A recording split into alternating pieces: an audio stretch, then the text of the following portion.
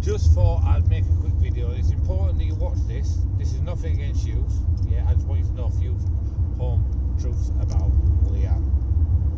So, as you know, me and Leanne have fallen out, and you know, she gives it all this and that. Truth is, Leanne's a bit fucking poorly up there, yeah? But you're all friends with her. All she does is slag you off, yeah? A whole lot of you. So Joel, you've got about 5 kids or something, yeah? She said your kids are like tramps, yeah?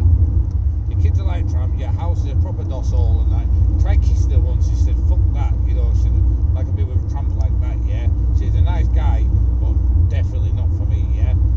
Laila, oh my god, it's my birthday, let's play a little game. She was ripping the piss out of you while you were on your holiday.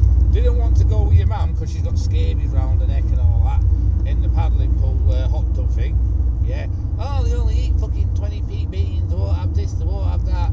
Trying to rip her off out of fuel you was, and basically you're a straight div, yeah? Your house, she said, oh, she bought her own house and all that, but fucking hell, she needs to learn to clean it up. It's, you know, DOS also. And the mother's house is dusty and dirty, and she doesn't know how you manage to look after kids or whatever it is you do something to with kids, yeah? Basically, she slags you lot off something rotten, and that is God's honest truth, yeah?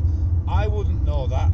I would not know that if I didn't speak to Leanne about it, yeah? And, she's just messaging me now, because I told her I'm going to send this video. She slags you off something rotten, yeah? So don't sit there and feel sorry for her, like, oh, poor Leanne, she's so vulnerable. She's a fucking psycho, yeah?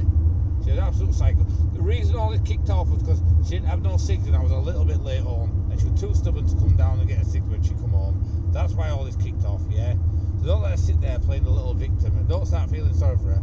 And one thing especially, don't start slagging me off on Facebook without even knowing me, yeah? Enough said.